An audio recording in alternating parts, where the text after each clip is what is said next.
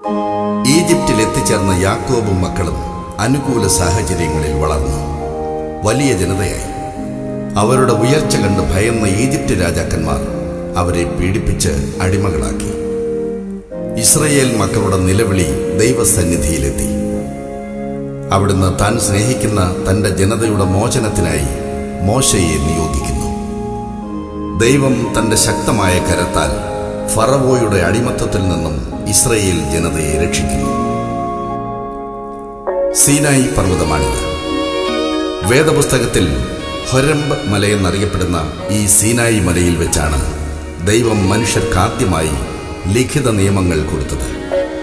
2 കൽപ്പലകകളിലായി തന്റെ സ്വന്തം വിരൽ തൊട്ടെഴുതിയ ഈ നിയമങ്ങൾ തന്റെ ഇഷ്ടദാസനായ മോശയ്ക്ക് ഇവിടെ വെച്ചു കൊടുത്തു. മോശ അവിടെ ഭക്ഷണം കഴിക്കാതെയും വെള്ളം കുടിക്കാതെയും 40 രാവും 40 പകലും യഹോവയോടുകൂടെ ആയിരുന്നു. അവിടുന്ന് 10 കൽപ്പനയായ നിയമത്തിന്റെ വചനങ്ങൾ പലകയിൽ എഴുതി കൊടുത്തു. ഇതാണ് കത്തുന്ന മുൾപടർപ്പ്. ഇവിടെ വെച്ചാണ് കത്തുന്ന മുൾപടർപ്പിൽ ദൈവം ആദ്യമായി മോശയ്ക്ക് മുന്നിൽ പ്രത്യക്ഷപ്പെട്ടത്. മോശയോട് ഇസ്രായേൽ ജനതയെ നയിക്കാൻ ദൈവം ആവശ്യപ്പെടുന്നതും ഇവിടെ വെച്ചാണ്. ആ മുൾപടർപ്പിന്റെ ഭാഗങ്ങളാണ് നാം ഇപ്പോൾ കാണുന്നത്. മോശയുടെ സഹോദരനായ അഹ്റോനും അനുയായികളും ആരാധിച്ചിരുന്ന കാളക്കുട്ടിയുടെ രൂപമാണ് ഈ കല്ലിൽ കൊത്തിവെച്ചിരിക്കുന്നത്. മദബ, മൊസൈക്ക് പട്ടണം എന്ന പേരിൽ അറിയപ്പെടുന്ന മദബയാണിത്. ചരിത്രത്തിൽ അമോര്യരുടെയും മോവാബ്യരുടെയും നഗരമായിരുന്ന മദബയിൽ വെച്ചാണ് യോവാബ് അമോന്യരെ തോൽപ്പിച്ചത്. മല കയറി ചെല്ലുന്നിടത്ത് കാണുന്നത് ഒരു ഗ്രീക്ക് ഓർത്തഡോക്സ് പള്ളിയാണ്. ഈ പള്ളിയുടെ തറയിൽ ലോകത്തിൽ വെച്ച് ഏറ്റവും പഴക്കമേറിയ വിശുദ്ധ നാടുകളുടെ ചിത്രം മൊസൈക്കിൽ വരച്ചിരിക്കുന്നതാണ് ഈ കാണുന്നത്. നെബോ പർവ്വതമാണിത്. തേനും പാലും ഒഴുകുന്ന കാനാൻ ദേശം ഞാൻ നിങ്ങൾക്ക് നൽകുമെന്ന് ദൈവം ഇസ്രായേൽ ജനതയോട് അരുളി ചെയ്തു. അവരെ നയിക്കാൻ ദൈവം മോശയെ നിയോഗിച്ചു.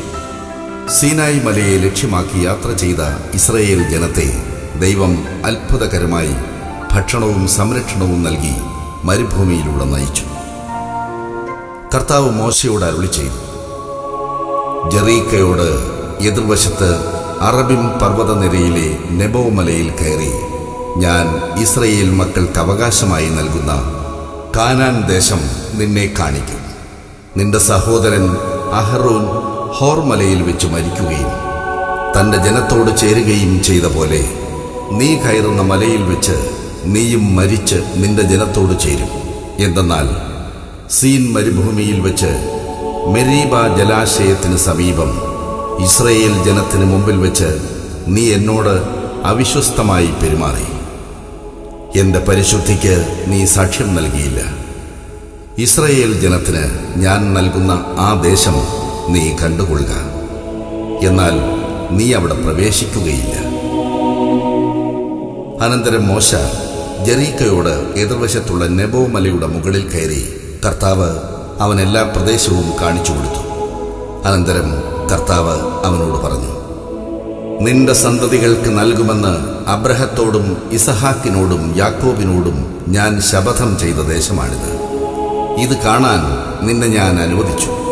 എന്നാൽ നീ ഇതിൽ പ്രവേശിക്കുകയില്ല. കർത്താവിന്റെ ദാസനായ മോശ മൊവാബ് ദേശത്ത് വെച്ച് മരിച്ചു. ആ താഴ്വരയിൽ അവനെ അടക്കം ചെയ്തു. മോശയുടെ കല്ലറ ഇതുവരെ കണ്ടെത്തിയിട്ടില്ല.